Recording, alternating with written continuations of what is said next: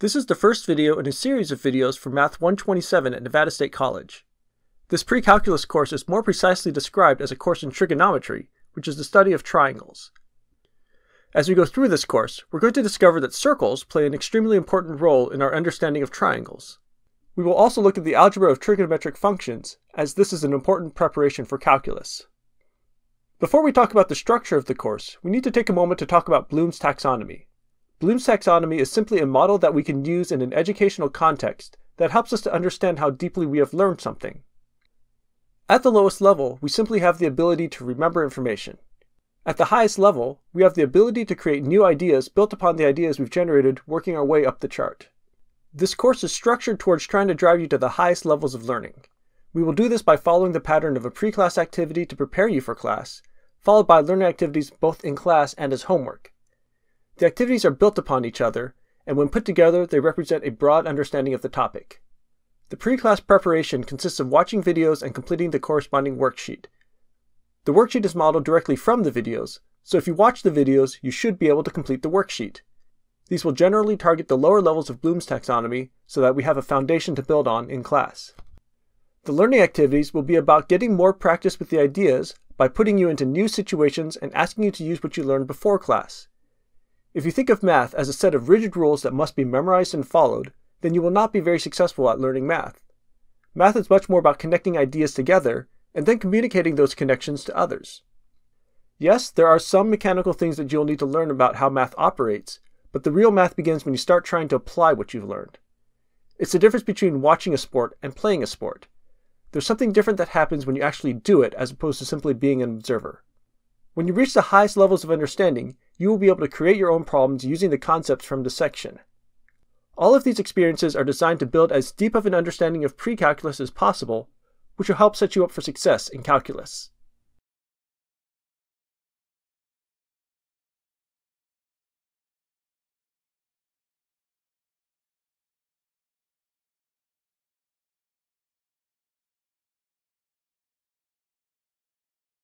As we begin our study of trigonometry, it is important for us to establish a bit of vocabulary. An angle is a shape formed when line segments intersect.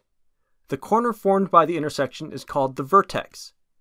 One of the two lines is called the initial side and the other the terminal side. We use these to decide which way we're measuring this angle. The choice of the initial side and terminal side is context dependent, and in many cases it doesn't even matter. The one case where this is extremely important is when we're drawing angles in standard position.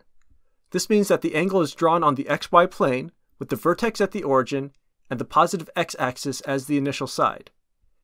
In this case, angles in the counterclockwise direction have a positive measure, and angles in the clockwise direction have a negative measure. You might notice that there are multiple ways to measure an angle.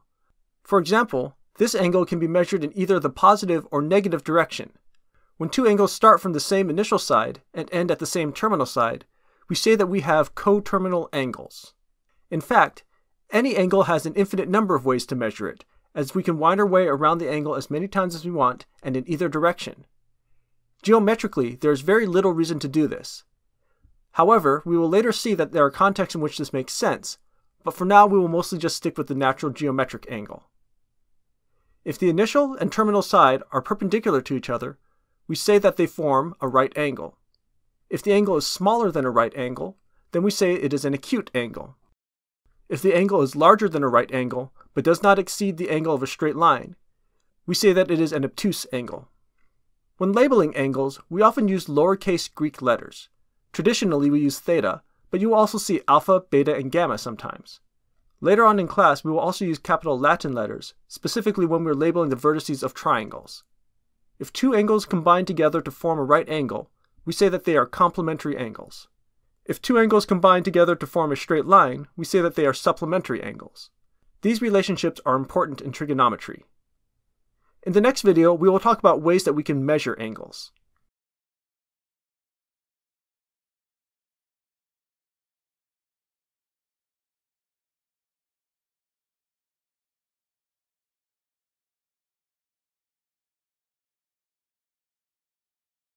When measuring angles, there are two primary systems that are used: degrees and radians. Most people are more familiar with degrees than radians. If you know that there are 360 degrees in a circle, or that a right angle is 90 degrees, then you already know about this system. You would also have seen this system if you've ever used a compass for hiking. Mathematically, degrees are an arbitrary unit of measure. Its origins date back to ancient civilizations that tended to use numbers like 12 and 60 in their number systems because those numbers have so many factors. But there's nothing inherent to angles that would lead us to this choice. Whenever you write down an angle in degrees, you must always include the degree symbol or state in words that you're giving a measurement in degrees. Mathematicians use radians far more often than degrees because radians have a meaningful geometric interpretation. The word radian is related to the word radius, which gives us a hint about its meaning. Suppose you have a circle of radius r. If you pick a point on the circle and travel a distance r around the circumference of the circle, the angle formed by your starting point, the center of the circle, and your ending point is 1 radian. In other words, it's the distance of 1 radius going around the circle. It turns out that no matter the radius of your circle, you will always get the same angle when you do this. The universality of this geometric property is among the many reasons mathematicians prefer radians. The formula for the circumference of a circle is c equals 2 pi r, where pi is a mathematical constant whose value is approximately 3.14159. In other words, if we take one full trip around the circle, we will travel a distance of 2 pi radiuses. This tells us that the angle measure of a whole circle is 2 pi radians.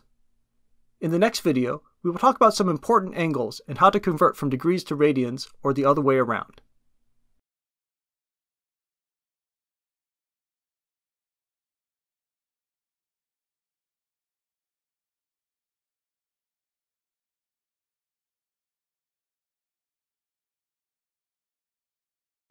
In the previous video, we saw that there are two systems for measuring angles.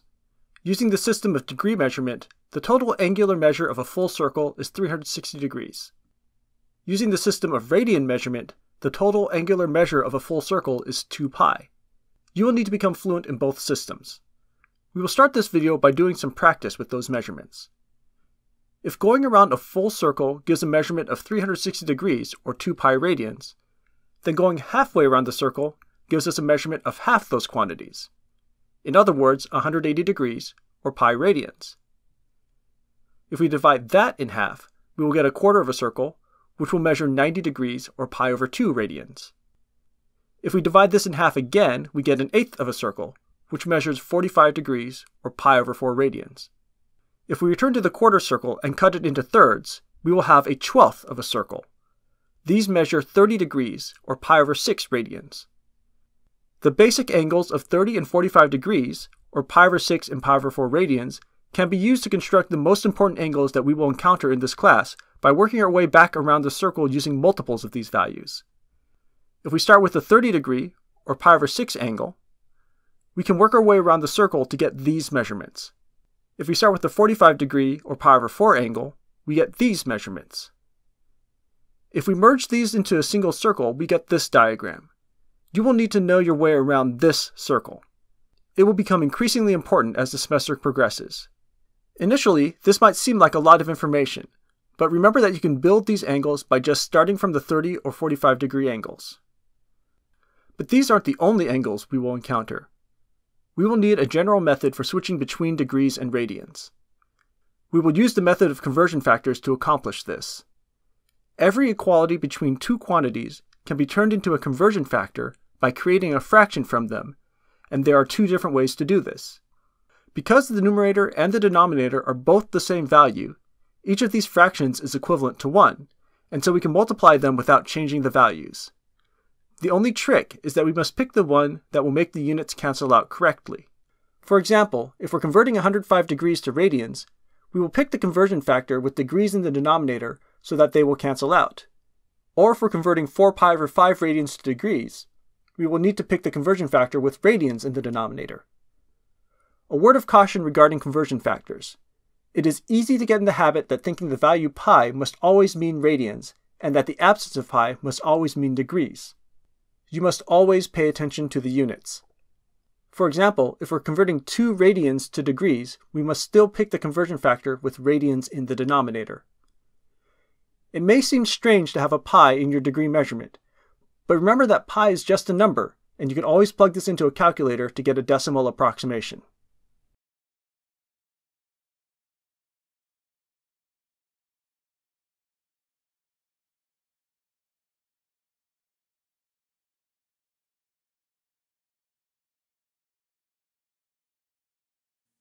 The unit circle is the most fundamental object that you will need to understand in this course. It contains just about all the information about trigonometric functions that we will be using throughout the entire class. The unit circle is a circle of radius 1 centered at the origin. For any angle theta, we can draw it in standard position, so that the initial side is along the positive x-axis and the vertex is at the origin. The circle will intersect the terminal side at some point that we'll call xy. Notice that by the definition of radian measure, the distance around the circle from the point 1, 0 to the point xy will be exactly theta if theta is in radians. We will use the point xy to define all 6 of our trigonometric functions. Here are the definitions. There are lots of relationships and alternate interpretations of these functions. We will explore those later. For now, we will just need to know that the 3 functions on the left are the fundamental functions that we need to understand, and the ones that are horizontally adjacent to them are just the reciprocals of the fundamental functions. To see how this works graphically, here's an image of the unit circle with grid lines drawn at every tenth. We will estimate the trigonometric functions evaluated at the angle pi over 10 radians. We start by drawing the angle in standard position. Based on the grid markings, we can estimate that the coordinate of the point of intersection is approximately 0.95, 0.3, so that the x-coordinate is 0.95 and the y-coordinate is 0.3. Based on the formulas, this will tell us that sine of pi over 10 is about 0.3, and cosine of pi over 10 is about 0.95. We can then approximate the values of the other functions using the formulas and a calculator. When working with this picture, we will also need to pay attention to the signs of the coordinates. For example, here are the values of the trigonometric functions evaluated at 140 degrees. Notice that the x-coordinate is negative, making some of these values negative. In the next video, we will learn some of the special locations on the unit circle. These are extremely important values that you will be expected to know and expected to be able to reconstruct.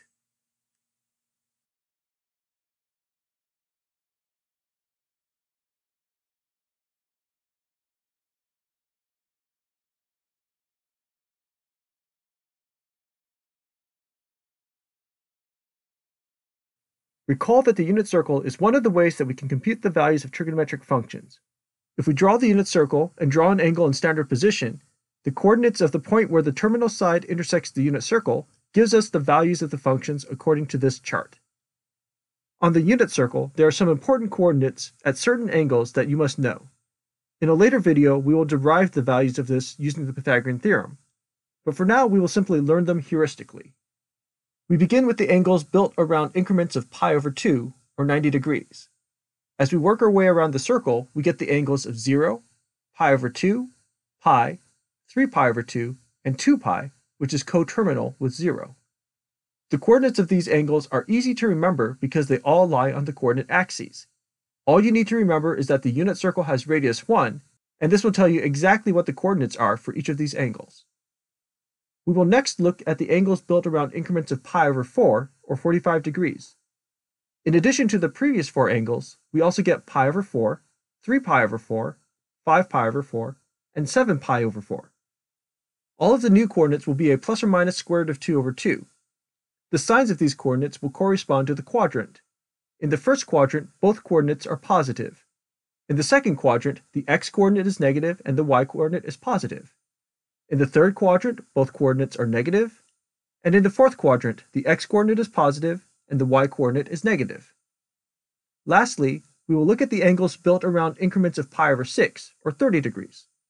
In addition to the angles we already have, we will also get pi over 6, pi over 3, 2 pi over 3, 5 pi over 6, 7 pi over 6, 4 pi over 3, 5 pi over 3, and 11 pi over 6.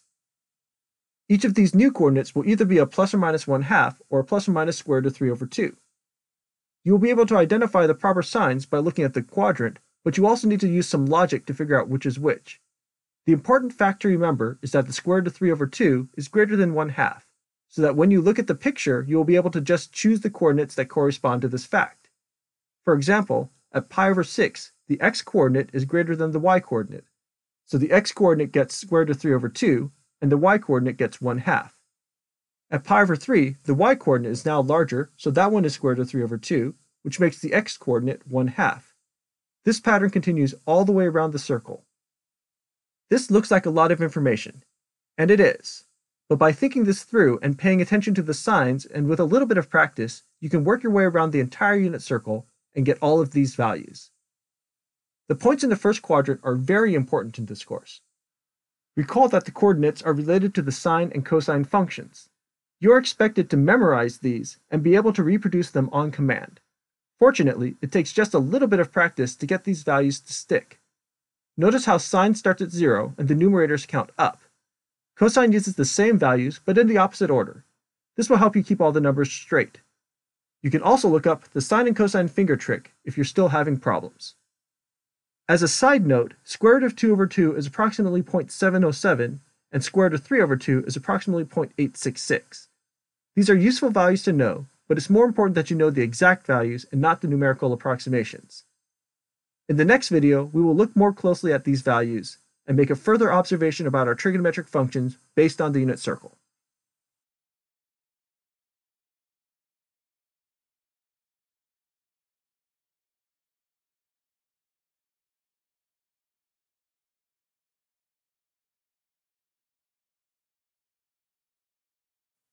In the previous video, we obtained this unit circle, complete with coordinates for special angles. The first application of the unit circle is simply to compute the trigonometric functions for these angles. All we need to do is combine the definitions with the diagram and simply match up the coordinates with the formulas.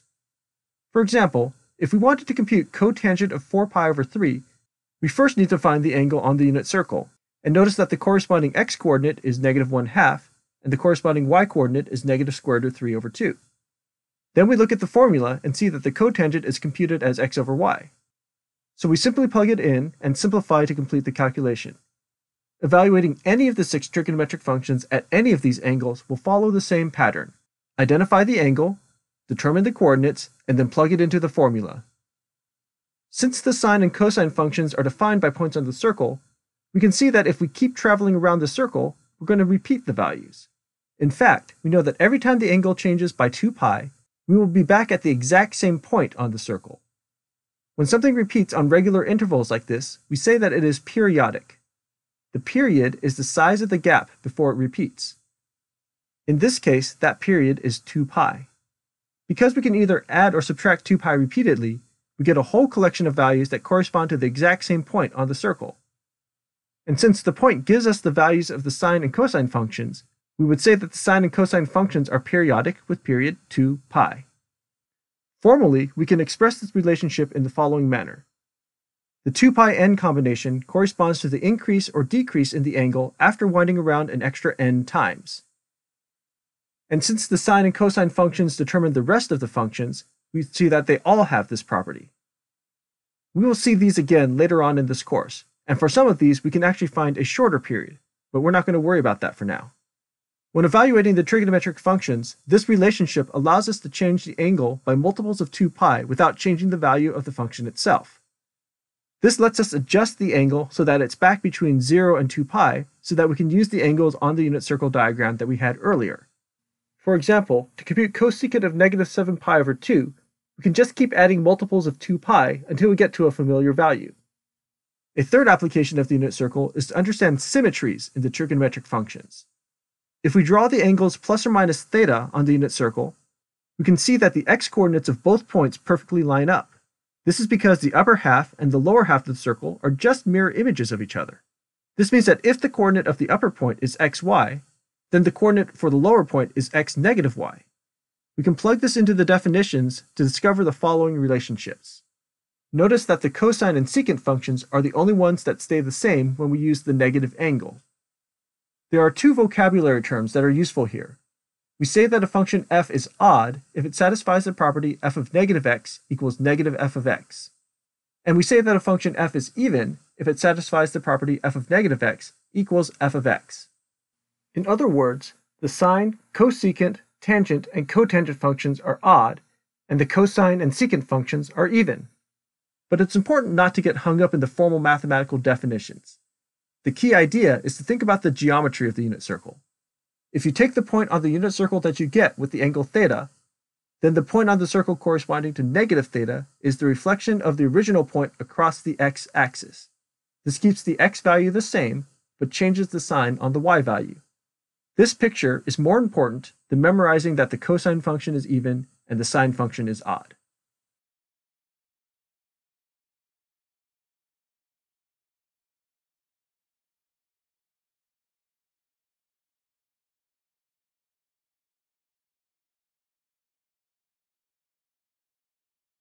So far, we've been looking at the unit circle as our definition of trigonometric functions. However, there's a way to think about trigonometry using right triangles. The two end up being related to each other, but we'll hold off on making those connections for a little while and just focus on the triangles for a bit. If you have a right triangle, the two sides that make the right angle are called the legs, and the long side is called the hypotenuse. If we label one of the non-right angles as theta, then we can also name the legs by their relationship to theta. One leg is adjacent to the angle, and the other leg is opposite from the angle. Notice that this is labeled relative to the location of the angle, so that if we look at the other angle, the names will switch. The Pythagorean theorem gives us a mathematical relationship between the sides of right triangles. If a and b are the lengths of the legs, and c is the length of the hypotenuse, then a squared plus b squared equals c squared. This formula allows us to find the length of the third side of the triangle if we know just two of them. All 6 trigonometric functions can be defined in terms of these relationships. A mnemonic device that is often used to remember these relationships is SOHCAHTOA. Sine is opposite over hypotenuse, cosine is adjacent over hypotenuse, and tangent is opposite over adjacent. Those 3 functions will be the primary functions that we will be working with. The other 3 are merely the reciprocals of these. The cosecant function is the reciprocal of the sine function, the secant function is the reciprocal of the cosine function, and the cotangent function is the reciprocal of the tangent function. These reciprocal relationships will come up when we're working with analytic trigonometry as well. Once you have these formulas, you can be given a triangle with only 2 sides known and can compute all 6 trigonometric functions relative to the angles. For example, consider this triangle. We will label the unknown side A. And then using the Pythagorean theorem, we can determine that a is equal to the square root of 40, or 2 square root 10. Relative to the angle theta, this side is the opposite side, and this side is the adjacent side. And now we just match up the picture with the definitions. It is always important to be thinking in terms of the location of the side relative to the angle. Sine is opposite over hypotenuse, cosine is adjacent over hypotenuse, tangent is opposite over adjacent, and the values of cosecant, secant, and cotangent are just the reciprocals of these. Basically, all the calculations will be of this form. It doesn't matter what the numbers are, and there can even be problems where you have variables in the triangle. The most important thing to remember is that the functions establish relationships between the sides of right triangles. In the next video, we will look at special right triangles that give us the values that we used in the unit circle.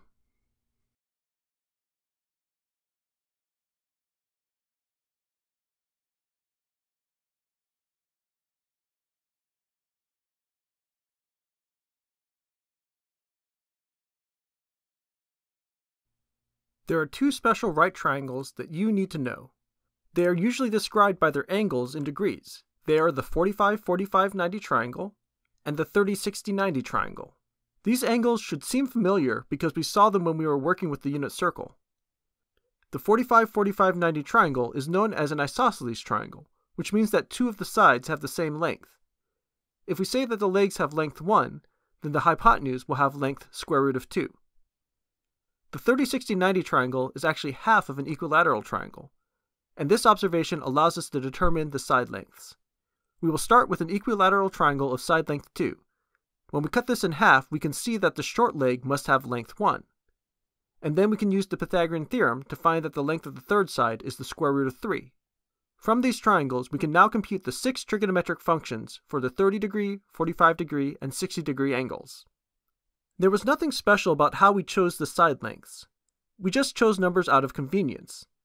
Regardless of how we made the initial decision, we would always end up with the same ratios for the side lengths. If we repeat the same calculation but using the variable x instead, we would get these triangles. Notice that for these triangles, you only need to know the length of one of the sides to get the length of all the sides, which is also enough to get you all 6 trigonometric functions. In fact, if we pick the hypotenuse length to be 1, we can fit these triangles inside of the unit circle, And when we do this, we can see where the special values for the unit circle came from. Those values that you memorized are actually the side lengths of right triangles that fit inside the unit circle. These connections are what make trigonometry so powerful. In the next video, we will take a deeper look at these relationships to derive some mathematical identities.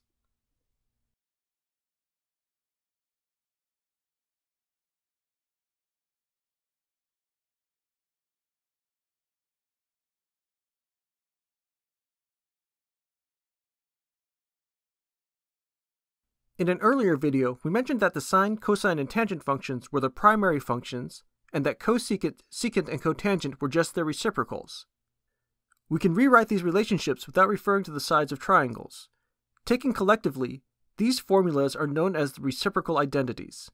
Even though there are 6 formulas, you really only need to know the first 3, since you can get the others by simply taking the reciprocals. There is another collection of formulas, known as the quotient identities. These show some more of the relationships between the different trigonometric functions. And even though there are 2 of these, you really only need to know this one. Again, you could derive the other one by taking the reciprocal. There's one new formula that we can get by looking back at the unit circle. Remember that every point xy on the unit circle corresponds to some angle theta for an angle drawn in standard position. But if we remember that the formula for the unit circle is x squared plus y squared equals 1, and we remember that x corresponds to cosine theta and y corresponds to sine theta, then we can make a substitution to get cosine squared theta plus sine squared theta equals 1. This gives us another identity. However, the conventional ordering happens to be sine squared theta plus cosine squared theta equals 1. The notation for raising trigonometric functions to different powers can be a little bit confusing at first. The reason we write it this way is because sometimes we get lazy and we don't write the parentheses around the angle. If we put the exponent at the end of the function, it would be unclear whether the exponent was being applied to the angle or to the function itself. Fortunately, the notation isn't too difficult to get used to. We can derive 2 other identities from this one by dividing through by either sine squared theta or cosine squared theta. These formulas are collectively known as the Pythagorean identities. The first one is the most important one to know because the others can be derived from it. We will have many uses for these formulas. One of those uses is to verify trigonometric identities.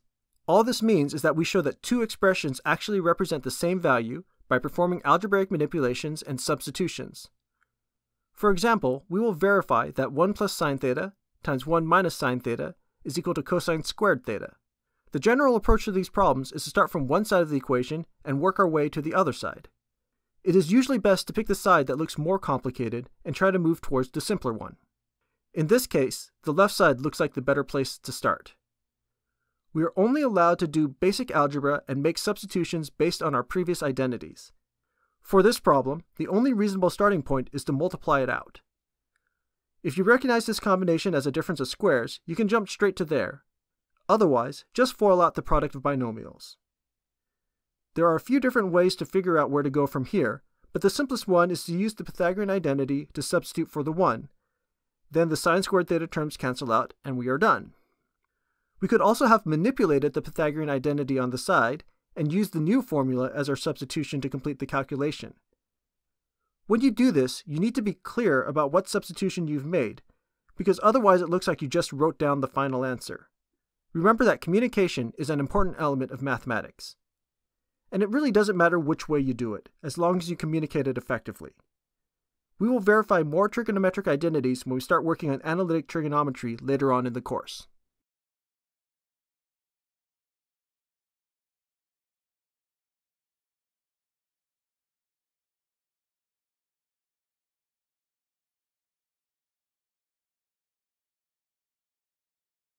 So far, we have looked at trigonometric functions from the perspective of the unit circle and with right triangles.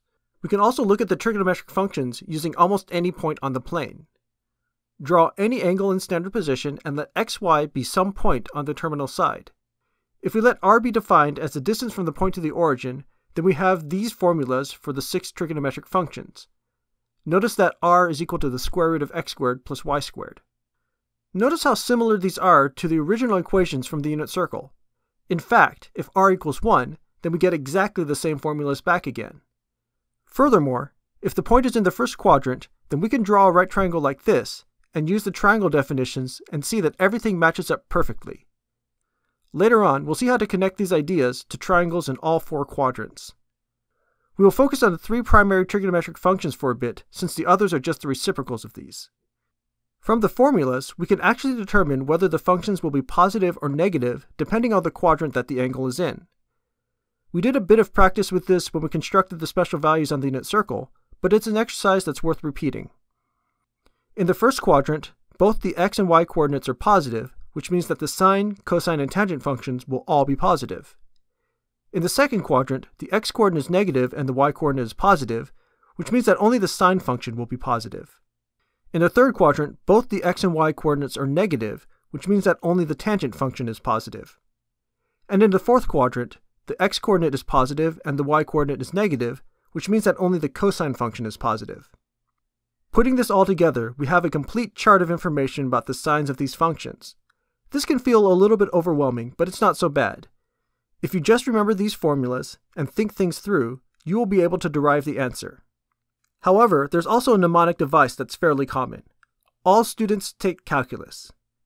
What this means is that all of the functions in the first quadrant are positive, sine is positive in the second quadrant, tangent is positive in the third quadrant, and cosine is positive in the fourth quadrant. In the next video, we will spend some time creating connections between right triangles and angles outside the first quadrant.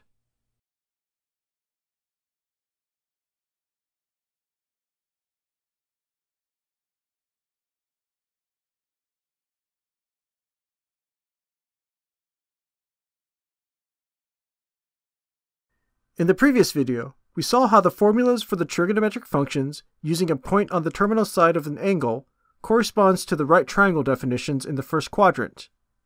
In this video, we're going to extend the connection even further and connect the definitions to all four quadrants. For any point xy in the plane and not on one of the axes, we can define an angle theta in standard position. Here's what it looks like in each of the four quadrants. Using the point, we can also create a right triangle using the x-axis as one of the legs, and the line connecting the point to the origin as the hypotenuse. The angle of this triangle at the origin is what we call the reference angle. We will denote it using the Greek letter rho, which is the Greek letter r, even though it kind of looks like a p. Notice that rho is always measured relative to the x-axis and never the y-axis, because rho is inside the triangle. Furthermore, it's always an acute angle. Using these diagrams, we can use simple geometry to determine the reference angles. There are formulas you can memorize, but it is much better to be able to use logic to arrive at your answers. It's just a matter of thinking about how the angles add or subtract to get an easily identifiable angle. Once we've identified the reference angle, we can then get the values of the trigonometric functions by using that angle. For example, let's look at an angle in the second quadrant. From this angle, we can create a triangle just as we described. The triangle that we have created is just a mirror image of a triangle in the first quadrant. Specifically, it is a reflection across the y-axis. This means that the y value would stay the same, but the x value changes signs. The key idea here is that we can always relate everything back to an angle in the first quadrant, and then just change the signs to get the values in the appropriate quadrant. This gives us a useful geometric way of thinking about the trigonometric functions. As a numerical example, let's look at the angle that passes through the point -4, -7. Here's what our triangle would look like with the reference angle labeled. If we reflect this angle into the first quadrant, we can identify the sine, cosine, and tangent of the reference angle, using the Pythagorean theorem to get the length of the third side, and then using the geometric relationships of opposite, adjacent, and hypotenuse. We just need to remember that the tangent is the only positive primary trigonometric function in the third quadrant. We could actually do the same thing with the original triangle, but we would have to work with the idea of signed distances, which means that we would have to allow for negative distances. This can be made to work, but it can be a bit confusing and prone to error. It also turns out that reference angles have other uses that we will see later on in the class, so it's worth taking the time now to develop some of those core concepts. We have now seen several different approaches to calculating the value of the trigonometric functions. In the next video, we will add one more.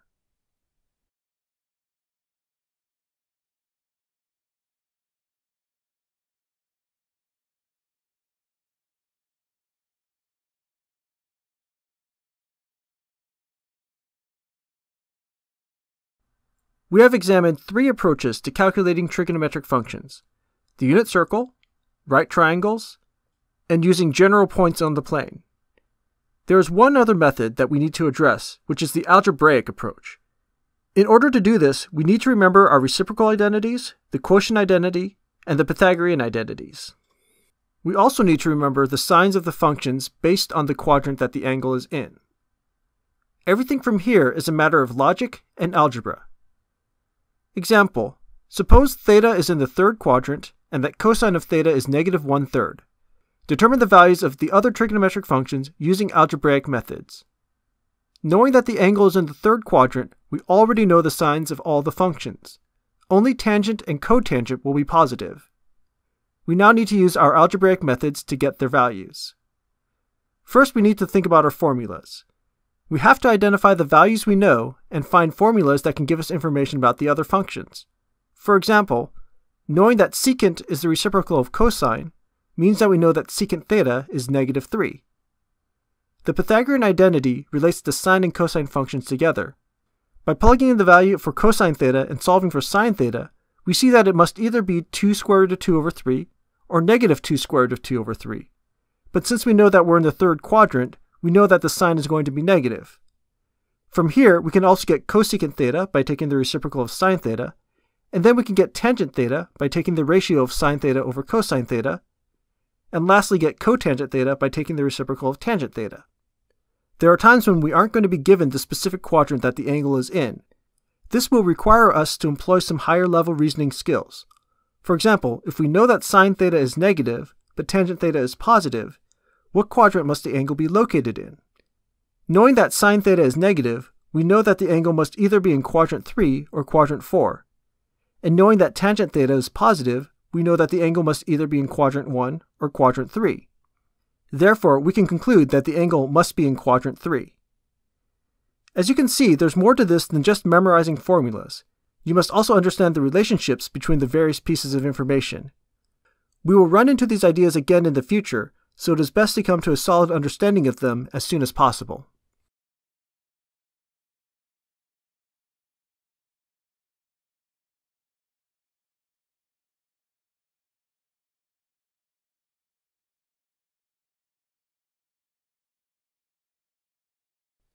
In this video, we're going to look at the graphs of the sine and cosine functions. In order to do this, we're going to go back to the unit circle. In an earlier section, we saw how the values of sine and cosine correspond to points on the unit circle. We eventually arrived at this picture. We used this image to create a chart of sine and cosine values. Recall that the values of the sine function correspond to the y-coordinates, and the values of the cosine function correspond to the x-coordinates. Notice that we're using the radian measure for these angles. Radians are the more natural unit of measure for sine and cosine functions. We're now going to use this image to make an extended version of the chart you memorized earlier. The original chart only covered the first quadrant. But by tracking the coordinates all the way around the circle, we can create a chart that covers all 4 quadrants. We only need to create the chart for angles from 0 to 2 pi because the points on the unit circle start repeating.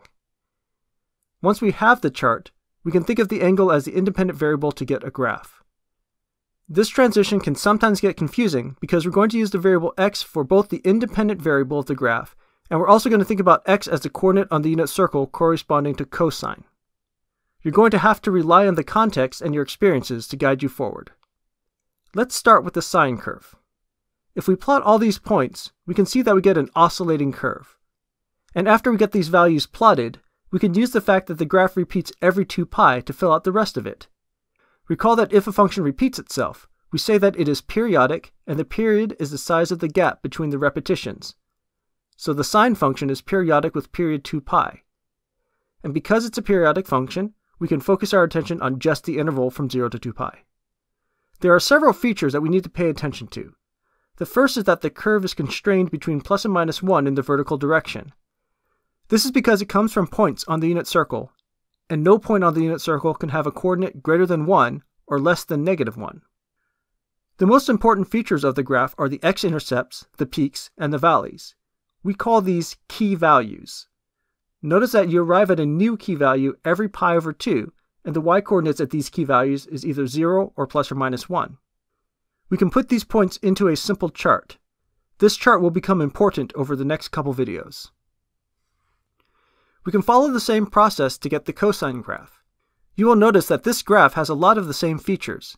The y-coordinate is always between plus or minus 1. The key values occur every pi over 2. And this allows us to create another key value chart. You might have also noticed that the graphs of the sine and cosine function look very similar. A little bit of inspection will reveal that the cosine functions have the exact same values as the sine function, just shifted over a little bit. We'll see more about this in a future video, but it turns out that this is simply due to the fact that both these graphs come out of points on the unit circle, and the unit circle is perfectly symmetric. In the next video, we're going to start to learn how transformations can affect the shapes of these curves.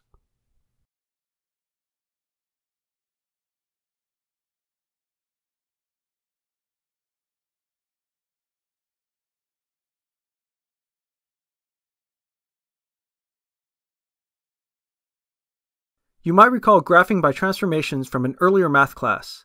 The most common application is to parabolas, where you will have to do some combination of vertical and horizontal shifting, as well as perhaps vertical stretching and vertical flipping. The same ideas can be applied to sine and cosine functions to get transformed versions of them. The most general forms we will be looking at involve both vertical and horizontal shifting, as well as both vertical and horizontal stretching and flipping. If you need to refresh your memory about transformations, you're encouraged to go to Desmos.com and use their slider functions to create interactive graphs that can remind you about the behaviors of graphs under transformations. Before we get into the details of that, we want to take a moment to talk about the features of the graphs that we will be focusing on. The first is the period of the function. A function is periodic if it repeats itself in regular intervals. For example, we've seen that both the sine and cosine functions are periodic with period 2 pi. As the graphs get transformed, the period might change. One way we can keep track of the period is through the fundamental period. The fundamental period is the interval on which the argument of the sine or cosine function ranges from 0 to 2 pi. As the horizontal shifting and stretching is applied, the fundamental period will shift and stretch as well. However, it will always encompass exactly one period of the functions. And by keeping track of this, we will always know what the period of the final graph will be. While there are formulas for this, we will be tracking the fundamental period through the chart of key values that we introduced in the previous video. The second feature we will focus on is the midline. The midline is just the line that cuts the sine or cosine function in half vertically. This line holds a lot of meaning in applications. It can represent the average value of the function, or it can represent an equilibrium. Regardless of the interpretation of this line, it is primarily impacted by the vertical shifts. The last feature we will focus on is the amplitude. The amplitude is a measure of how far up and down the curve's vibrations are. More precisely, the amplitude is the distance from the midline of the graph to either the maximum or the minimum. The standard sine and cosine functions have an amplitude of 1. As the graph is stretched vertically, the amplitude may increase or decrease. Over the next several videos, we will learn how to graph these transformations of sine and cosine functions. We will start by analyzing the fundamental period.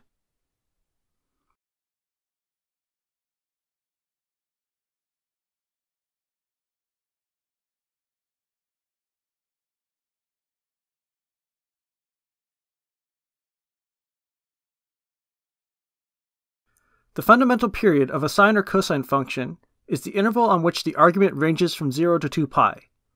Recall that the argument of a function is the content inside the parentheses of the function. By determining the location of the fundamental period, we can know everything we need to know about the horizontal shift and stretch of the function. While it's possible to determine this in its most general form, it's such an easy calculation that memorizing the formula simply isn't worth the effort. We're not interested in just the beginning and the end of the fundamental period. We also want to be able to break the fundamental period into 4 equal pieces. The reason for this is that the key values are evenly spaced across the fundamental period. Fortunately, breaking an interval into 4 pieces is just a matter of breaking it in half, and then breaking each half in half again. The midpoint of an interval is just the average of the endpoints, so this is a simple calculation to execute. It will be best to view these calculations through an example. Example: determine the fundamental period and the subintervals of the function y equals 2 cosine 2x minus pi minus 1. The argument of the cosine function is 2x minus pi, so we will set this equal to 0 and 2 pi, and solve them both for x. This shows us that the fundamental period is the interval pi over 2 to 3 pi over 2. We now need to break this interval into 4 equal pieces. We will start by finding the midpoint, which is the sum of the endpoints divided by 2. Then we can find the midpoints of each of these new intervals by averaging the endpoints of each one. With practice and experience, you will be able to do this mentally, but it is a good practice to write out these calculations completely, at least for the first several times. These values will be very important for helping us to graph the functions. However, this will have to wait for a couple more videos.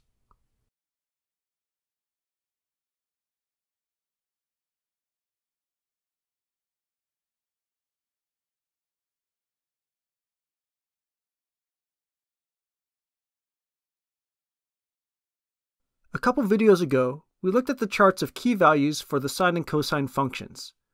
These charts give us the primary features that are helpful for graphing them. The x-coordinates correspond to the maximum and minimum values as well as the x-intercepts. When these functions are transformed, it turns out that we can graph them by simply focusing on the key values. Here is the process. Step 1. Identify the fundamental period. Step 2. Use the fundamental period to identify the x-coordinates of the key values. Step 3. Transform the corresponding y-coordinates. Step 4. Plot the points and sketch the graph. We will work through these steps using an example. Example. Graph y equals -2 sine of 2x minus pi over 2 plus 3. We discussed steps 1 and 2 in the previous video. As a reminder, to get the fundamental period, you must set the argument equal to 0 and 2 pi, and then solve for the variable. This gives us x equals pi over 4 and 5 pi over 4. We then break the fundamental period into 4 equal parts by finding the midpoint of the fundamental period, and then the midpoints of the two intervals that we just created. The midpoint between pi over 4 and 5 pi over 4 is 3 pi over 4. The midpoint of the left interval is 2 pi over 4, or pi over 2, and the midpoint of the right interval is 4 pi over 4, or just pi. These 5 values become the new x-coordinates of the key values. Transforming the y-coordinates is a matter of simply plugging in values. Technically, you are substituting in the values x1 through x5, but there's a shortcut that we can use. When you plug in the key values, the sine and cosine functions evaluate to -1, 0, or 1, corresponding to the base function. So to transform the y-coordinates, we replace the entire sine or cosine function with the appropriate value, and then perform a short calculation. For the first key value, the location is the midline, so the sine function evaluates to 0. And when we replace the entire sine term with 0, we get 3. This means that the y-coordinate for the first key value in the transformed function is 3.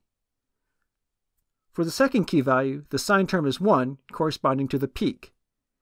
And when we make the substitution and evaluate the value, we get 1.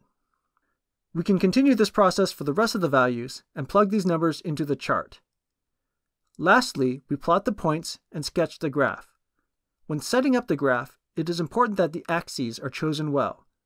We want to pick a spacing in both directions that makes sense for the points that we need to graph. In this case, we have an x spacing of pi over 4 that we will need to work with, so we will make sure our graph is set up that way.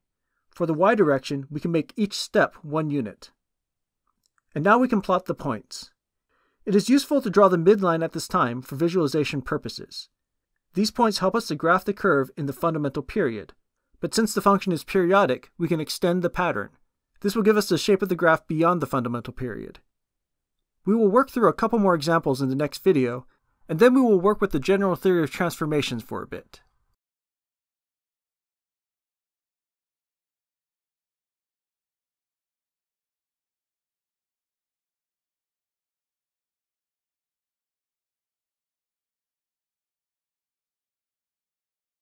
In this video, we're just going to work through a couple examples of graphing using key values.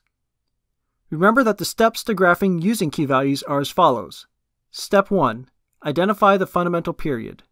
Step 2. Use the fundamental period to identify the x-coordinates of the key values. Step 3. Transform the corresponding y-coordinates. Step 4. Plot the points and sketch the graph. Example.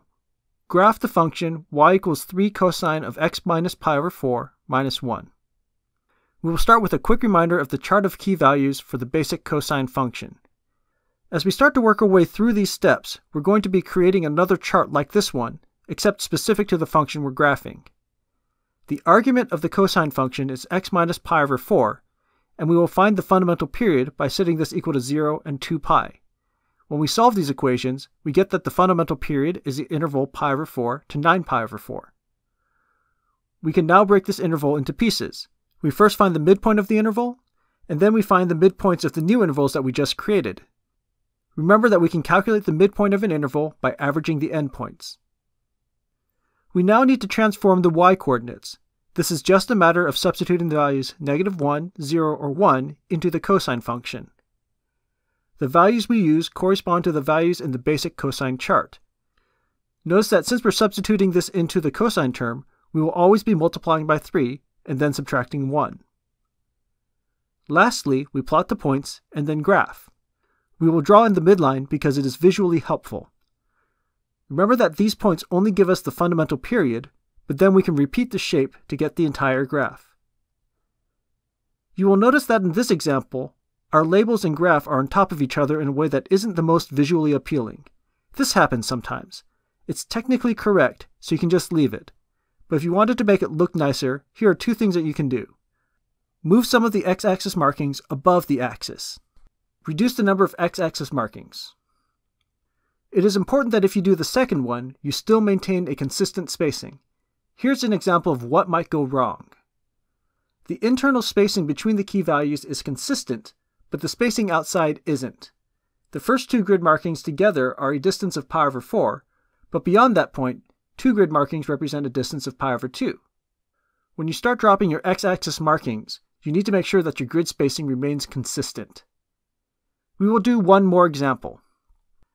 Example: graph the function y equals -2 sine of 2x plus pi over 2 plus 2. Here's the chart of key values for the sine function. We calculate the fundamental period by setting the argument equal to 0 and 2 pi, which gives us the interval from -pi over 4 to 3 pi over 4. We now break this interval into 4 equal pieces. The midpoint of the fundamental period is pi over 4. From here, we can see that the midpoint of the new intervals are at 0 and pi over 2. We then substitute the sine function with the y-coordinates to transform them. Notice that for all of these, we will multiply by -2 and then add 2. And then we will plot the points, draw the midline, and sketch the graph. In the next video, we will go into the theory of graphing by transformations to see what's actually happening in the background.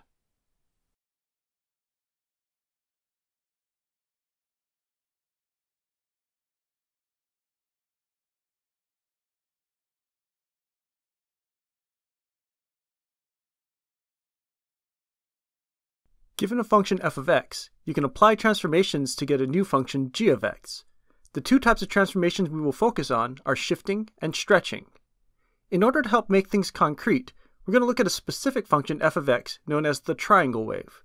The reason we choose this function is that it shares a lot of features with the sine and cosine functions, but its reference points are integer values, and it can be drawn using straight lines. Shifting transformations, also known as translations, come from adding or subtracting a number from either the entire function or the argument of the function. If it happens inside the argument, then it corresponds to a horizontal shift, and if it happens to the entire function, it corresponds to a vertical shift. Students often make mistakes because the horizontal transformations are opposite what we might guess. If c is a positive number, then f of x minus c shifts the graphs to the right and not to the left. To see why this happens, let's look at a chart of values for x and x minus 1. Notice that the x minus 1 values are shifted to the right. This means that when we evaluate the function, those values will also be shifted to the right. Vertical shifts don't have this behavior because you're transforming the graph after it has read the values from the function, so adding and subtracting values directly increases or decreases the final result. Horizontal and vertical stretching comes from multiplying either the entire function or the argument by some value. Just as with shifting, the horizontal stretching works opposite our intuitive guess. Again, it comes from changing the values where you're reading the values from when evaluating the function. Multiplying by 2 before evaluating the function means that you're reading values twice as far from the origin. If the value is negative, then we also reflect off the x or y axis, depending on whether the transformation is horizontal or vertical. It is important that these transformations are always performed relative to the x-axis or the y-axis, and not relative to the curve itself. This is the source of many mistakes when working on these problems. The most general transformation we can get from these has the form y equals a times f of bx minus c plus d. When graphing by transformations, the order in which the transformations are applied is the following. First, horizontal shift, then horizontal stretch, vertical stretch, and then vertical shift. The order is related to the evaluation of the expression. The reverse order for the horizontal parts matches with the pattern of things being backwards relative to our intuition. In the previous video, we graphed y equals negative 2 sine of 2x plus pi over 2 plus 2. We will now show how this looks when we graph it using transformations and see that both end up with the same result. We start with the graph of the sine function. The graph is then shifted to the left by pi over 2. Then we stretch the graph horizontally by a factor of 1/2. The negative 2 out front flips the graph vertically and then stretches it by a factor of 2. And lastly, we shift it vertically by 2 units. And we can see that this gives us the exact same result. I encourage students to use key values instead of transformations for these functions because it's easy to make mistakes on the horizontal transformations. Students often anchor the horizontal stretch to a point on the graph instead of the y-axis. I have found that students find the key values to be a little bit more straightforward and they make fewer mistakes.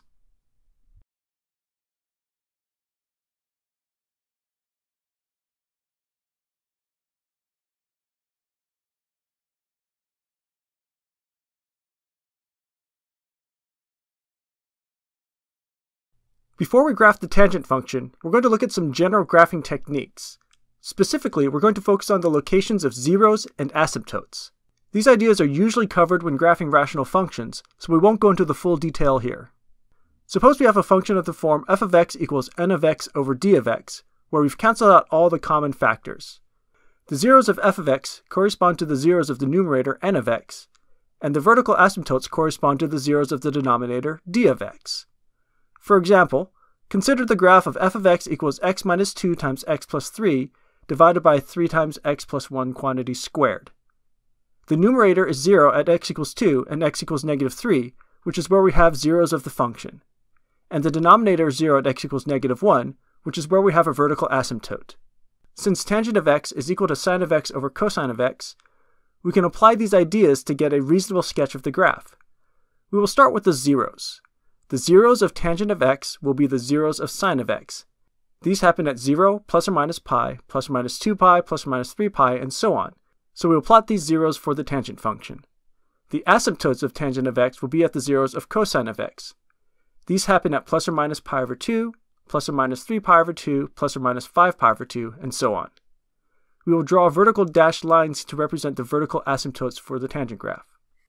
To determine whether we are approaching positive or negative infinity at the asymptotes, we need to think about whether the sine and cosine functions are positive or negative on each interval. Because the sine and cosine functions are periodic with period 2 pi, we will just need to look at the intervals between 0 and 2 pi and can repeat from there. These sketches allow us to quickly see whether each function is positive or negative. For the 4 subintervals in the sine function, we get positive, positive, negative, negative. For the 4 subintervals of the cosine function, we get positive, negative, negative, positive. And then the pattern continues for both of these. The first interval is from 0 to pi over 2. Both functions are positive here, so we know that the graph will approach positive infinity on the left side of pi over 2. On the interval pi over 2 to pi, sine is positive but cosine is negative, which means that the tangent will be negative, and so the graph will approach negative infinity from the right side of pi over 2. We can continue this logic to fill out the rest of the graph. From this information, we can get a rough sense of the shape of the tangent function. Notice that the tangent function is periodic with period pi instead of period 2 pi.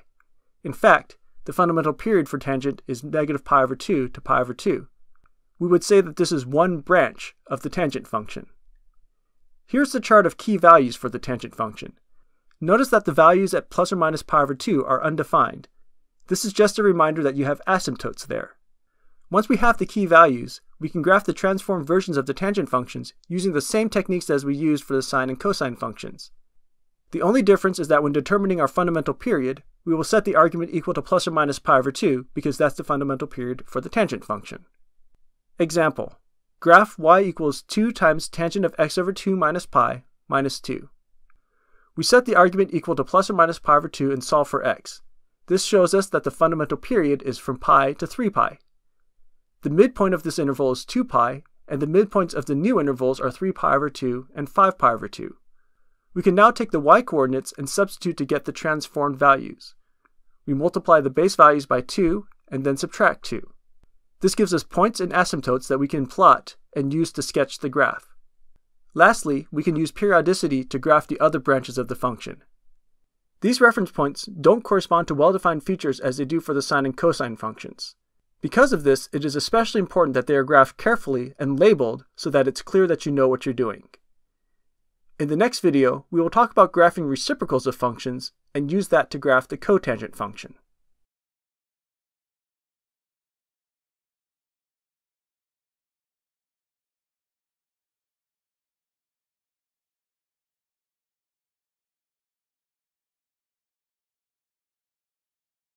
To determine the graph of the cotangent function, we can follow the same process that we did for the tangent function. However, we're going to use this opportunity to explore graphing reciprocals of functions. Graphing reciprocals is not difficult, but it does require a little bit of thought to understand it. Before we can get into the graphs, we just need to think about reciprocals in general. The reciprocal of x is 1 over x.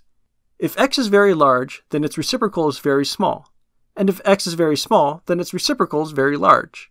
Specifically, if x is greater than 1, then the reciprocal is between 0 and 1. And if x is between 0 and 1, then its reciprocal is greater than 1. Negative values behave similarly. The only values that remain unchanged when you take the reciprocal are plus and minus 1. When it comes to graphing reciprocal functions, we have another property to add that is just an extension of this.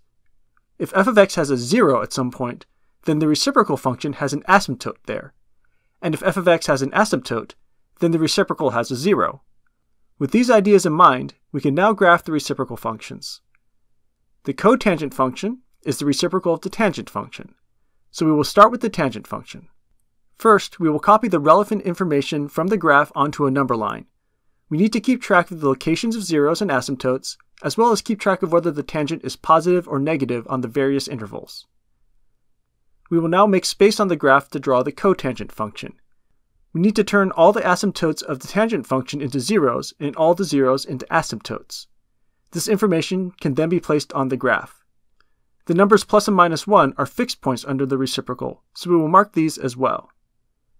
To determine the behavior of the cotangent function near its asymptotes, we just need to look at whether the tangent function is positive or negative there.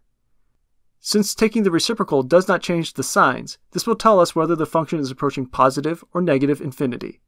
Once we have all of this information, we can create the graph by simply connecting all these ideas together. This has a very similar shape to the tangent function, except that it has been flipped and shifted. It is important that you recognize the steps involved when graphing the cotangent function as the reciprocal of the tangent function. Specifically, you need to understand how the roles of zeros and asymptotes switch with each other, that signs don't change, and that plus and minus 1 are fixed points. The fundamental cycle for the cotangent function is 0 to pi, and here is the chart of key values.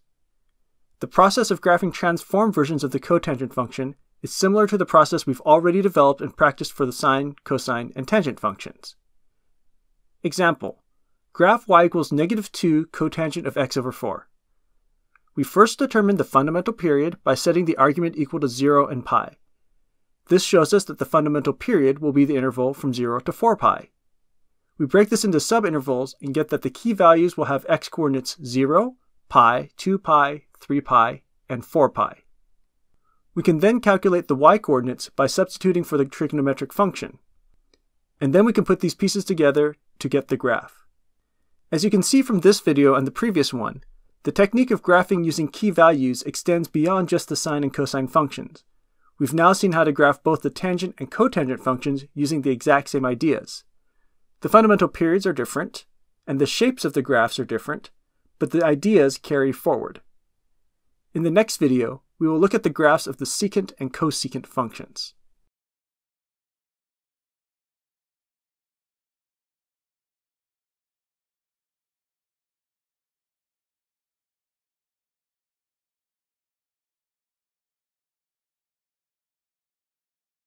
The secant and cosecant functions are just the reciprocals of the cosine and sine functions, so we can apply the same type of analysis as we did to the cotangent function to get their graphs. Since the graphs are simpler this time, we won't go through as many steps as we did for the cotangent function. Here are the graphs of the cosine and sine functions. The zeros of the cosine and sine functions turned into asymptotes for the secant and cosecant functions. There are no asymptotes for the cosine and sine functions, so we have no zeros for the secant and cosecant functions. Also, the peaks and valleys of the sine and cosine function are at height plus or minus 1, so these points stay fixed when we look at the reciprocals. We'll mark those points and gray out the cosine and sine functions in preparation for graphing the secant and cosecant functions. Recall that we determine whether the reciprocal function is approaching positive or negative infinity by the signs of the original functions. This process will give us the graphs of the secant and cosecant functions. While we could use key values for the secant and cosecant functions to graph transformations, it turns out that we have a helpful heuristic based on the sine and cosine graphs that is a little bit easier to use. The basic idea is that the cosine and secant functions and the sine and cosecant functions transform together. As the zeros of the cosine and sine functions move around, so do the asymptotes of the secant and cosecant functions. As the cosine and sine functions are stretched and shifted vertically, the secant and cosecant functions move with them. This is best understood through an example. Example: graph y equals 2 secant of 2x plus pi plus 1. To graph this function, we start by graphing the corresponding cosine function, y equals 2 cosine of 2x plus pi plus 1. If you need to review these steps, you are encouraged to watch the previous videos which go through these steps a little more slowly. Just as before, we determine the fundamental period and the x-coordinates of our key values. We can then substitute the y-coordinates into the formula to get the transformed y values. This gives us all the information we need to graph the cosine function. To get the secant graph, we first draw the asymptotes through the points where the midline crosses the cosine function.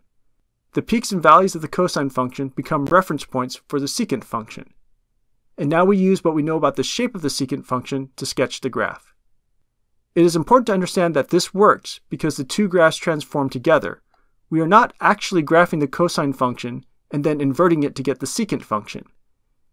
If we did this, the formula and the graph would look quite different. The inversion step actually happens before the vertical stretching and shifting, so we're simply using the cosine function as a reference for the secant function. The same process would work for graphing the transformed cosecant function, except that you would graph a sine function instead of a cosine function as your starting point. Your ability to graph the secant and cosecant functions will greatly depend on your ability to graph the cosine and sine functions. This is another example of how mathematics builds new ideas on top of old ones. If you are struggling with graphing these functions, you might want to go back and review the previous couple sections to make sure that you have a solid foundation to build on.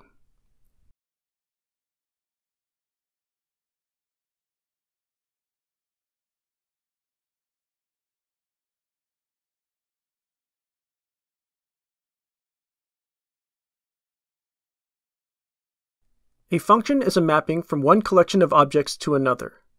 In pre-calculus courses, this is usually done as functions that take real numbers as their input and return real numbers as their output. For example, f of x equals x squared is a function. It maps the number 2 to the number 4 and the number -1 to the number +1. We can represent this using an arrow diagram. An arrow diagram is a tool to help conceptualize what's happening with a function.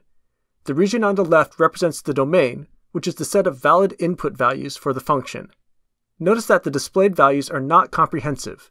We are simply using this as a conceptual tool. The region on the right is the codomain, which is the set of possible output values. What makes this a function is that every value in the domain maps to exactly one value in the codomain.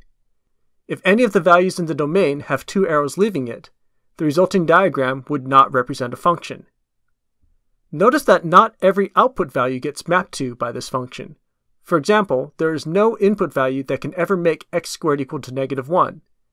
The range of a function is the collection of values in the codomain that are mapped to by some value in the domain. The inverse attempts to ask the question, given an output value, what input could it have come from? For example, to find the inverse of 1 under this mapping, we would trace these arrows backwards to see that both plus and minus 1 map to 1. This is the essence of the inverse question. From this, we see that the inverse is the mapping you get when you swap the domain and codomain and turn all the arrows around.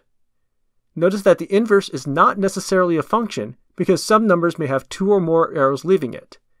When this happens, we sometimes have to make a decision to restrict our range in order to eliminate the extra arrows. This is what happens with the square root function. When we take the square root of a number, we always choose the non-negative value. This is why we explicitly have to include a plus or minus when we solve equations. We may also need to remove values that were never mapped to in the first place. For example, we would eliminate -1 from the domain of the inverse because there are no arrows leaving it at all. This is basically what we mean when we say we can't take the square root of a negative number. When we look at the graph of a function, the variable x represents the input and the variable y represents the output. The act of swapping the input and output is the same as swapping the x and the y variables. Graphically, this is reflecting across the line y equals x. For example, here's the graph of the function f of x equals x squared. When we look at the inverse, we get this picture. In order to make this into a function, we restrict the inverse to just the non-negative values. And this is how we get the graph of the square root function. In the next video, we will see how these concepts apply to trigonometric functions.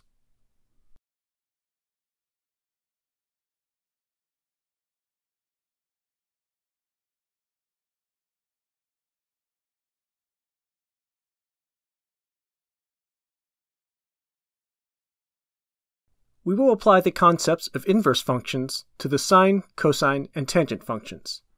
Here's the extended chart of values for these functions. We have put it into a chart instead of an arrow diagram to save space, but the information is still the same.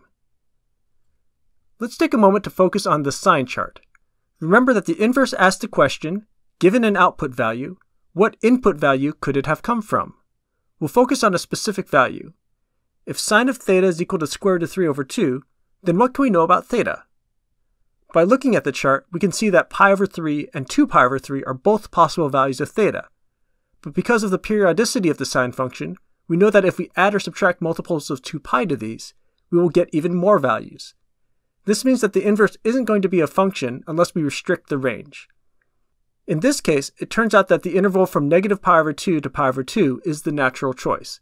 So when we ask what is the inverse sine of the square root of 3 over 2, the answer will be pi over 3. We can look at the cosine and tangent charts in the same way. When looking at the cosine chart, the interval of 0 to pi turns out to be the most natural range to pick. For the tangent function, we restrict ourselves to the open interval negative pi over 2 to pi over 2. We have grayed out a couple values from the tangent function because they aren't actually defined at plus or minus pi over 2, but those endpoints are still important values to know. To get the inverse functions, we simply swap the rows in our restricted charts. We could also rearrange the rows to put the x values in increasing order, but we'll leave it in this form for now. Let's look at this graphically. This is the graph of the sine function. Recall that the graph of the inverse is the graph that we get when we reflect across the line y equals x. This will result in a curve that vibrates left and right as it goes up the y-axis. Notice that this fails the vertical line test, so it's not a function. But by restricting the range to the interval negative pi over 2 to pi over 2, we get a graph that does represent a function. This is the same effect as restricting the chart of values from earlier. Looking at the cosine function, we see that the inverse has the same back and forth behavior as a sine function, so we will also need to restrict the range. From the picture, it makes a little more intuitive sense why we pick the range as we do. It has to do with finding a piece of the graph that can pass the vertical line test. There are other pieces that we could have picked, but notice how those values end up being further away from the origin or negative. So the choice of the range of the inverse cosine is in this sense the natural choice. The inverse tangent function is different because it extends from negative to positive infinity. We still have the problem of repeated values, so we will restrict the inverse to just the connected piece that passes through the origin. The important idea to get out of this video is that all of these steps are really trying to define a function that can answer the question, given an output value, what input value could it have come from? If you keep focused on this question, you will find inverse functions to be less confusing. In the next video, we're going to look at a geometric interpretation of the inverse trigonometric functions.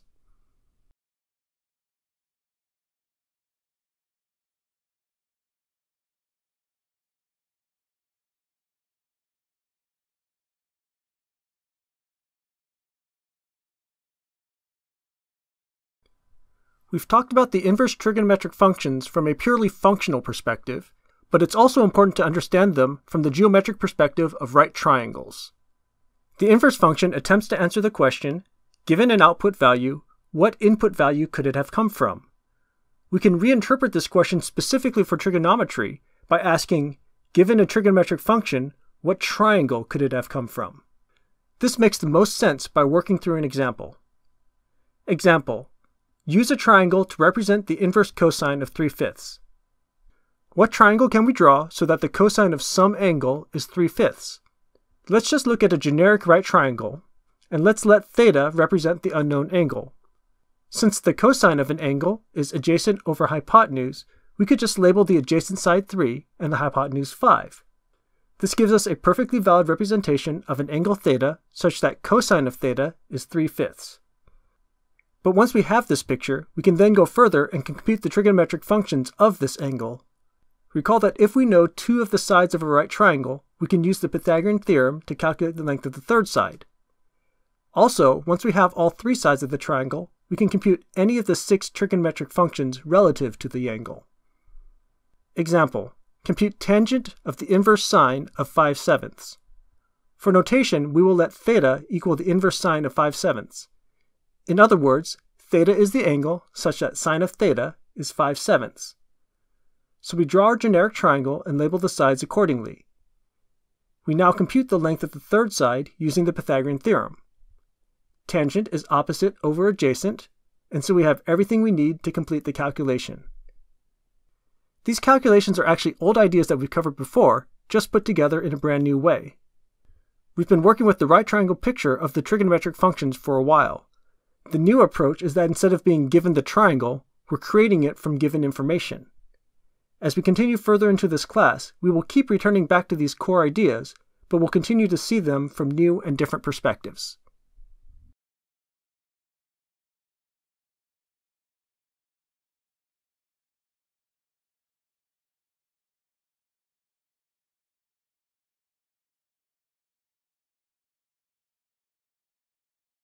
To solve a triangle means to determine some or all of the unknown sides and angles of the triangle. We will be focusing our attention on solving right triangles. When labeling the sides and the angles, we often use capital letters for the vertices and label the side opposite the angle with the corresponding lowercase letter. For a generic right triangle, there are 2 unknown angles and 3 unknown sides. However, there are mathematical relationships that relate some of these values together. For example, we know that the sum of the angles of a triangle is 180 degrees, so we can write one of the angles in terms of the other. Similarly, the Pythagorean theorem tells us that if we know the lengths of any 2 of the sides, we can calculate the length of the third side. We also have trigonometric relationships that relate one of the angles with 2 of the sides, so if we know any 2 of those values, we can calculate the third. It turns out that if we know the length of one side and one other piece of information in the right triangle, we can calculate the lengths of all the sides and calculate all the angles. This is a matter of problem solving. Based on the picture, you have to determine which relationships you're going to use. And there may be many ways forward, but as long as your steps are valid, you will get the right answer. Example: solve the right triangle for all the unknown sides and angles. When working with these triangles, sometimes you will see the units explicitly listed and sometimes you won't. It's up to you to recognize that in this context, the number 7 refers to a length. It could be 7 inches, 7 centimeters, 7 miles, or some other unit. We would generically say that the side is 7 units in length. When it comes to word problems, the units will be specified in the problem, and you might need to do some unit conversions. But for this problem, we simply know that it's 7 units in length, and we can proceed from here. Let's start by determining the size of the third angle. Since the sum of the angles is 180 degrees, we can see that B is equal to 70 degrees. In fact, the 2 acute angles will always be complements of each other in a right triangle. Let's solve for the second leg. We can either use angle A or angle B. In general, it's best to try to relate things back to the information given in the original problem. This helps to minimize the chances that you make compound errors.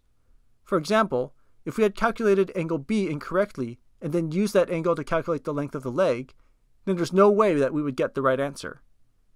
so we will use the tangent of angle A to determine the length of the second leg. Tangent is opposite over adjacent, and we can solve for b to get 7 over tangent of 20 degrees. At this point, we can get a numerical approximation by plugging this into a calculator.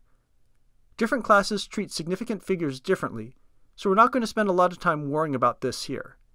If you keep at least 4 decimals in these calculations, you should avoid most major rounding errors.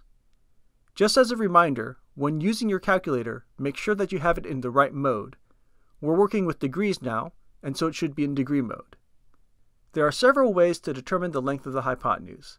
Keeping with the idea that we want to use the given values as much as possible, we can use the sine function with the initial angle. This gives us c is equal to 7 over sine of 20 degrees. There are several other ways to get the answer using our calculated values. In this case, everything happens to round off to 4 digits and correctly match up. However, there are some situations in which you will find differences in the third or fourth decimal. If you have errors larger than that, you've either made a mistake or you're rounding off too early in your calculations. You will want to be aware of this so that when you compare your answers with other students, you can have a sense of whether it's just a rounding error or something more. In the next video, we will learn some specialized vocabulary in preparation for solving right triangle word problems.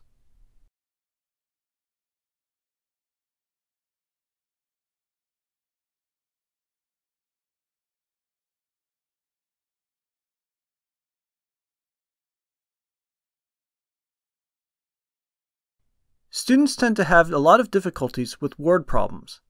They usually aren't hard because of the math, but because of the words.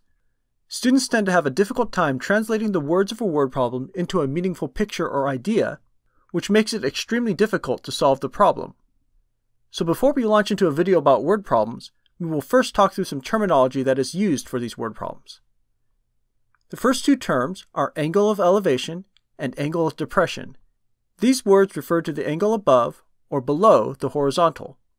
Sometimes, students get a little confused by this one because they draw the angle relative to the slope of the ground instead of the horizontal. For example, if you are on a downhill slope, you will still need to sketch the horizontal before drawing the angle of elevation. Many problems involve motion. Most of the units should be familiar, like meters per second or miles per hour. However, one unit you may see that you might not be familiar with are knots. 1 knot is 1 nautical mile per hour. A nautical mile is a minute of arc around the equator, where minutes refer to the degree minute second notation for angles. Fortunately, you should never need to convert out of nautical miles in order to complete the problem, and so you won't need to know any conversions. But just in case you're interested, a nautical mile is approximately 1.15 miles. Another class of terminology relates to navigation and surveying problems. Directions are often given in terms of bearings. There are 2 different ways this is done, depending on the context. One form of communicating bearings uses north as 0 degrees and increases as you turn clockwise. This means that east is 90 degrees, south is 180 degrees, and west is 270 degrees. So if someone's bearing is 230 degrees, they're facing in a direction between south and west. These bearings are often used with compasses and hiking problems.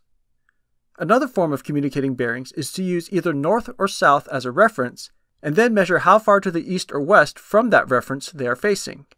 For example, north 30 degrees east means that you start from north and turn 30 degrees to the east. Another common mistake for these problems is to just plug in angles instead of thinking through the entire direction. For example, suppose we're traveling on a triangular path. We start heading due east, then north 30 degrees west, and then finally south 60 degrees west to return to the starting point. Students often plug in numbers for the angles of the triangle without thinking about the meaning of the words. This leads to all sorts of problems. The bearings given here are relative to the north-south line, so you will need to draw those in and measure the angles from there. There are a couple different angle relationships that will help you to think through these problems and to avoid errors. If you have 2 parallel lines and a straight line that passes through them, the alternate interior angles are congruent. This arrangement happens often with navigation problems because the north-south line is often used as a reference. We also have that vertical angles and alternate exterior angles are congruent. There will also be times when you will need to add or subtract angles from each other to determine the angle you want. For example, in this diagram, the angle formed by the terminal sides is 15 degrees. And in this diagram, the total angle is 105 degrees. In the next video, we will work through a word problem that requires you to draw some diagrams and think through some of these relationships.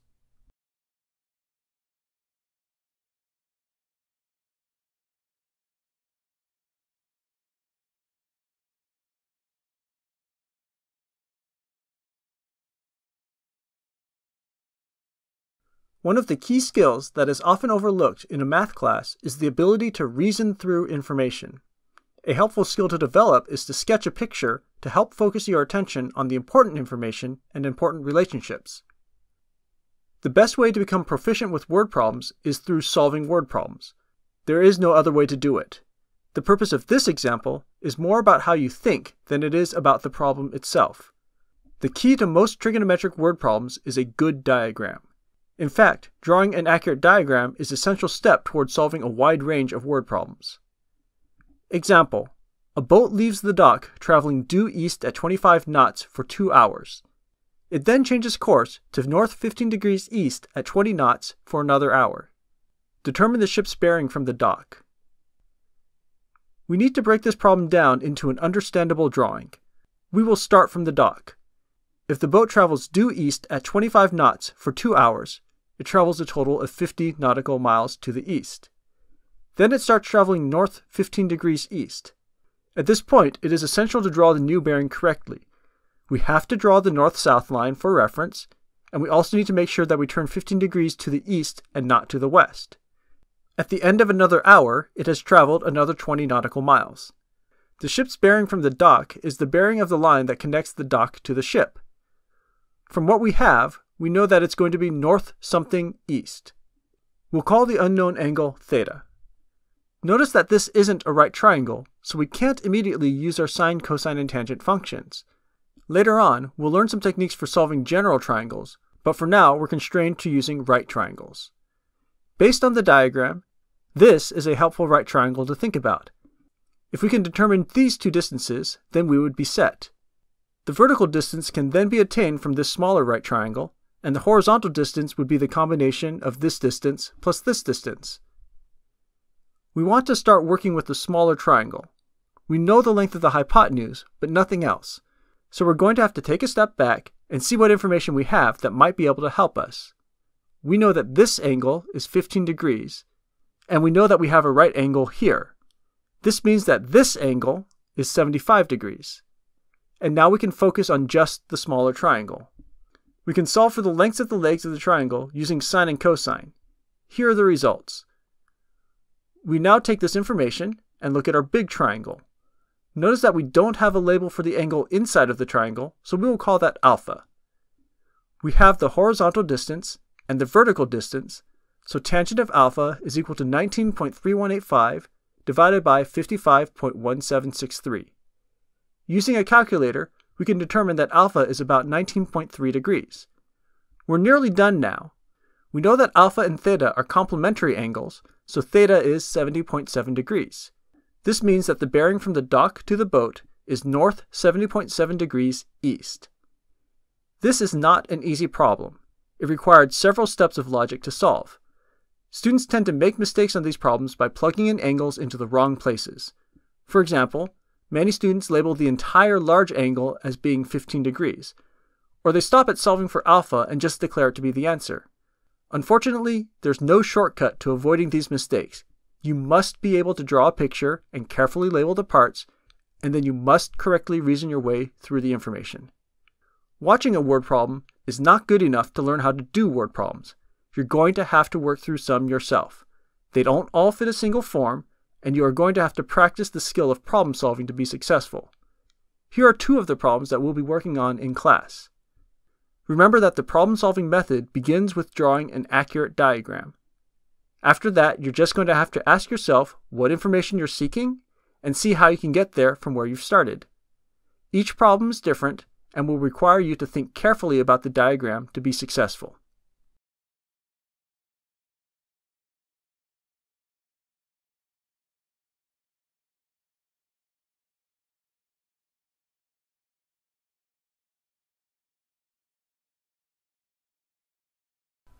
Simple harmonic motion is a specific type of behavior that is modeled either by a sine curve or a cosine curve.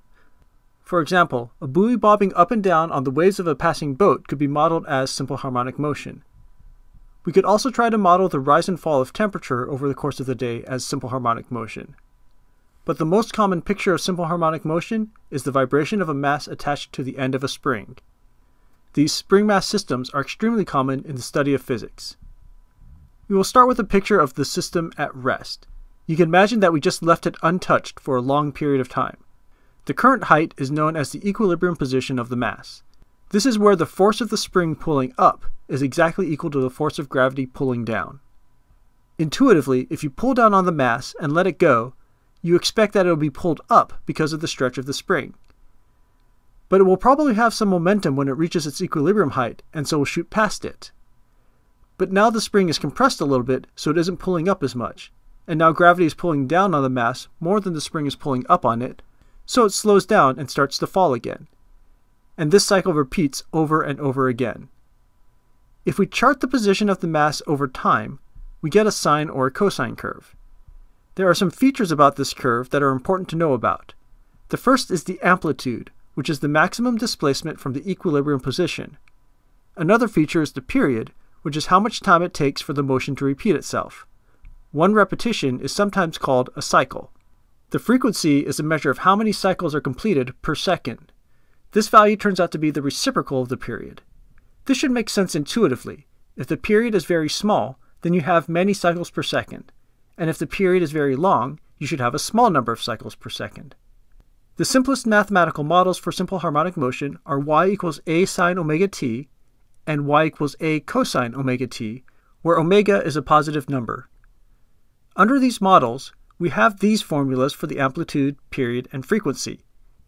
If this were a physics course, we would study these formulas in much more detail. For this course, it's good enough for you to know that these formulas exist and that you can look them up if you needed to. It's more important for you to be able to determine the amplitude, period, and frequency by thinking about the graph instead of using formulas. In fact, if you can graph the curve, you actually have all the tools you need to derive these formulas yourself. The amplitude is the distance from the midline to the peaks and valleys, and you can determine the period by calculating the length of the fundamental period. So there really is no need to memorize more formulas.